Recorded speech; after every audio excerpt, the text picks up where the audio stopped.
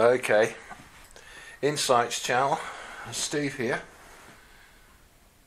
Today I'm going to talk about world events and what's going on, because some very serious stuff going on right as we speak. I'm sure quite a few of you heard about massive attack on Israel by Hamas from all areas, including from the air and by ship. And about 1,000 people have been killed in Israel, and they came down in hang gliders as well, or parachutes with machine guns, and killed lots of innocent people, shooting people in their houses, killing men, women and children, done by Hamas. But what I want to bring to your attention is, please go on my website so you can get the real picture of why, and why it's happened, or allowed to happen, inverted commas. Go on my site, www.outofthebottomlesspit.co.uk. You'll find about 10 very, very interesting articles on there that I put there today. Very interesting background information. And I especially like to suggest, if you have to make a choice of which articles to listen to or read, please listen to the one by Mike Adams, because I'm convinced he's giving a thorough rundown on the background as to why such a thing can happen. How could Israeli Mossad intelligence be compromised to such a degree that this could even happen?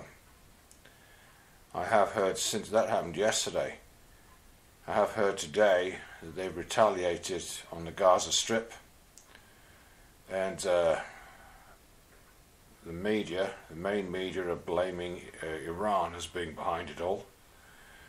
So it's a very dangerous situation, and that's what we've all been concerned about for a long time, that it doesn't escalate into some sort of missile war in the Middle East, escalating and escalating until it becomes massive or even international.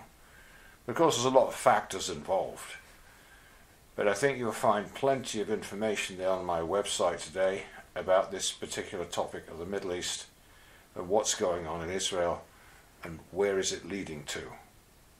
What are the reasons for it? Who's really behind it? I think you'll find a lot of the answers there if you go on my website. Again, that's www.outofthebottomlesspit.co.uk for up-to-date information on what's going on over there in Israel. Another very interesting topic is that there's been a big media blackout concerning some very important things that Putin said just in the last couple of days. Putin has gone on air to warn Klaus Schwab and the World Economic Forum, which represents the New World Order, basically. He's put them on notice that their days are numbered. Now that's a big statement for some political leader or leader of a country to not be afraid of the world powers. Well, there's some interesting information there also on my website about that. And again, you'll find that in www.outofthebottomlesspit.co.uk. But he doesn't just give a warning to Klaus Schwab and the World Economic Forum. Putin also mentions the true situation in Ukraine. So I think you might want to see how devastating the situation really is in Ukraine, what's really behind it, etc. So you'll also find that on my website. You'll also find a very interesting article in there. All these articles I'm telling you about, I've taken the time to listen to, read, or listen to the videos. That's why they're on my website, because I can vouch for them. You might not agree with everything on them, but there's enough on them to make them worth listening to. They sound pretty sound to me. Another very interesting one is done by Tom Horn and team, talking about what is the connection between UFO's and Israel. Very well done, very interesting. very striking information, actually. I think you'll find that also very, very interesting. I also, when somebody asked me today, well, what do you think about why would Putin say something that crazy to the world powers and those who control the planet, basically? Why is he putting them on warning? This is the answer I gave them. I said, it's my own personal opinion that, according to the Bible, the Antichrist is going to come out of Russia. And you can see that in Ezekiel 38:39. You can see the armies of Russia coming to invade Israel, along with Iran and many other nations. And the way the world is lining up now, wouldn't be surprised at all that's how it is. But what I said today was the following. If you look at history, how did a new power arise and under what circumstances? You'll be shocked to know that if you study ancient Egypt and then you study Assyria and how they came to power, how Babylon came to power, how the Medo-Persians came to power, how the Greeks came to power, and then the Romans, it's the same every single time. Right before the demise of a nation, what is their attitude of their rulers and leaders? They are arrogant, very confident, and have the attitude of, oh, we always win. We've got all the money, we've got all the power, who could fight against us? And if people don't agree with us, we'll just do something underhanded and we'll take them from under their bags. Or we have ways, because we've got all the power and money. And that is the arrogant attitude of people like Klaus Schwab and all the bankers he represents. So for Putin to turn around and say, Klaus Schwab, your days are numbered. He's not just talking to Klaus Schwab, who's just a puppet, really. Although he did train a lot of the globalists. He did, as a fact, he did train a lot of them, and he himself was trained by Henry Kissinger in the 70s. But the fact that one of the top people is telling them off and telling them their days are over, to me that sounds like you've got an emerging new power. And I'm not talking about the official New World Order. I'm talking about a brand new world power is emerging. Because if you read in the Bible about the Antichrist, you'll find out that he doesn't behave at all like Klaus Schwab or all the globalists, and always lifting themselves up and putting the people down and making people feel like they're just cockroaches and the elite just walk all over everybody, just be whatever they say according to their big media they control because of all the money they have. No. If you read in your Bible, you'll find out, it talks about the Antichrist with all deceivableness of unrighteousness and them that perish, because they receive not the love of the truth that they might be saved. This is 2 Thessalonians chapter 2. And for this cause, God shall send them strong delusion, that they might believe a lie. Well, that's where this world is at the moment. Most people don't listen when you try to tell them the truth. Most people keep on going, doing whatever they're doing. And I say, it's not my problem. I'll just get on with what I'm doing, mate. Nah, I don't need to know about COVID, and I don't need to know about politics. I don't need to know about any of this stuff. Nah. Most people are like that. Because it's like it's inconvenient. It's makes them feel uncomfortable knowing what's going on. Don't want to know, mate. It's not my problem, mate. That's how most of them are. There's only a handful that want to know, and then in turn they themselves stand up and tell others. Just a handful, relatively speaking. At least I'm talking about the West. I can't talk about anyone else. But this is a very serious situation, and I think as deceptive as things have been the last 5 years on this planet, and all you've seen the last 5 years, I think it's nothing compared to what's coming. Because so far, the enemy is obvious. the enemy is a liar, undermining, satanic, boasting, arrogant, rich, think he can never lose, and it comes across like that all the time. But people are getting used to that. But you see, the weakness to that is, it's like if you study about psychops, you look that up, well, that is psychops. Some of the CIA is involved with. Basic psychology of CIA is you torture somebody and then you be nice to him. Do you know when they do things like that, the person who's tortured then, after they're nice to them, ends up doing anything they say, like a robot or machine. That's pretty much what they do to people. Right, that's what's been said. Now, what if in the grander scheme of things, and I have said this many times before, that I called an article several years ago, I called it The Antichrist, or Mr. Nice Guy. You see, the powers that be, their only hope right now is that an alternative to themselves shows up. They need it to happen. They need a Mr. Nice Guy to come on the scenes. But when you know they're all both on the same side, in the sense that they're all satanic, they're all following Satan. Just Satan has different levels of commands. And the next one to come on the scene is on a higher level. The Antichrist is a higher level. And don't think because the elite are all Satanists that they don't conflict with each other. They do. I think Putin was trained by them. He used to be the head of the KGB in Russia under the Soviet Union. He's had that training. I mean, if you're the head of the KGB, that's a pretty rough job, you know. There's things you must have seen and been involved in, you know.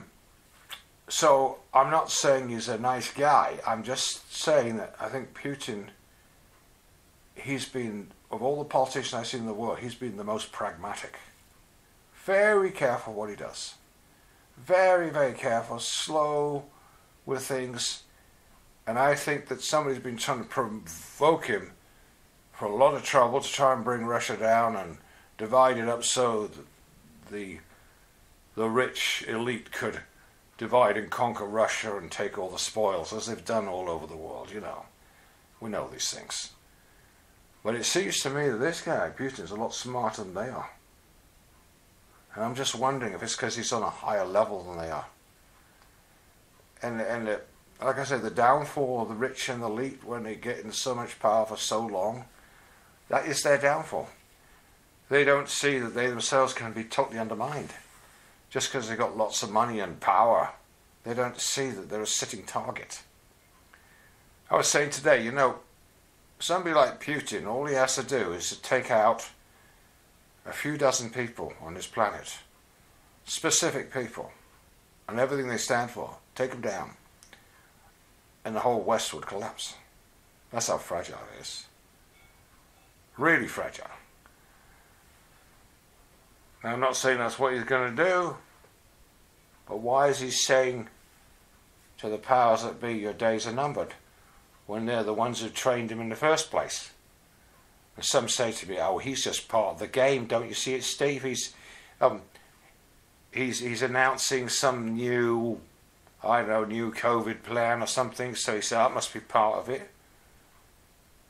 I don't know. I just find him an enigma. I find Putin, if he's not the Antichrist, he's certainly a forerunner of the Antichrist. But I just know that when the Antichrist comes on the scene, he'll be a very different kettle of fish than anything you've seen so far, because he's supposed to be charismatic. He wins all the people of the world. He takes away the riches from the rich and gives it to the poor. Now, of course, the rich, they might be in on this plan as well, willing to back off so he takes over. It's very possible. I've even heard King Charles mention there's somebody in the background there. And King Charles said when he did this ceremony recently, I think I've mentioned this to you before, that 7-year ceremony leading up to 2030, he said a few months ago, he talks about this he person in the background, and he says, we need to make sure that he has enough billions and trillions of dollars at his disposal that at some time in the future there's no place on earth where we don't have an army powerful enough to do our bidding, that he will take care of. Now that's what they think. But if I know Satan and I know the people who work for him, well, God forbid I know Satan, no, I don't know him personally, but I know how he works. I think that Satan does not like competition. And when some of his own people get too haughty and too high up, and they forget who it was who put them in power, and forget who helped them to be in power, and they lose track of things, then Satan brings them down. And you see it through history. The Egyptians were so cocky, they got totally destroyed at the time of Moses. And then you had the Assyrian Empire, horrible way they treated people, such cruelty, totally destroyed by the Babylonians. And now the Babylonians thought they were hot stuff. Somebody dug under their castle, their fortified city in Babylon, by just diverting the water of the rivers, and got in. Thing they didn't think of. And then they were taken over by the Medo-Persians, who were in power for a few hundred years, and then they were defeated by Alexander the Great with 1/10 army of what they had. And you had this guy Xerxes, the most powerful king, was like a giant, at least 12, 15 feet high, thought he was invincible. But did the Medo-Persian Empire continue in its arrogance? No, it was brought down in a moment by Alexander the Great. And of course the Greeks were then taken over by the Romans. And now there's a power that everybody seems to think the New World Order is going to take over, and that's it. I'm not so sure about that. I think there's an emerging new power. According to the Bible, it has to do with Russia. Gog, Magog, Russia. And I think that we might have already seen the face of the Antichrist. Let's see. Although I would say Putin's a bit old. He's the same age as me. He's 71. It's a bit old to be the Antichrist. I'd imagine you get somebody a lot younger. But I'm saying he's certainly got amazing pragmatic abilities. He's certainly done a fantastic job in Russia in the last 20 years. And there is no politician in the world as popular as Putin. When you've got 80% of your own people are totally for you. He's changed Russia. He changed Russia from being poor and corrupt and run by oligarchies and companies in the West trying to get in and sabotage everything. He's got rid of all that. That's why the powers that be hate Putin so much, because he got rid of a lot of their power. But he's been in power, I think, almost 20 years now, or I think he's celebrating 20 years now. Is he the Antichrist? I don't know. But I haven't seen any politician act the way Putin does. And one who tells the powers that be off, like he just did. So who is this guy? Now how come that the West hasn't been able to take him out, take him down, or compromise him? How come that hasn't happened? Anyway, keep an eye on that guy. Keep an eye on Putin. As much as you can, where you can get some information, because I know main media will avoid reporting on things he says. They only report what they want people to hear. Anyway, that's some of the news things. That's all just today and yesterday, actually. Just amazing amount of things happening. But especially, let's all keep our eyes on Israel and our prayers for the people there in Israel. I think it's terrible when innocent people have to die, whether Israelis or Palestinians. It's a terrible thing. It should not happen the way it is for the convenience of politicians and for power and money. It's sick. A human person, human life is worth more than all the money of the world put together. No human being should ever be harmed for any reason. So I know that's how God sees it. But anyway, thanks for listening. If you want to hear more about what's going on, keep looking at my website, at www.outthebombspit.co.uk, and I'll try and keep up to date with what's going on in Israel and what's going on around the world. So thanks for listening. Bye for now.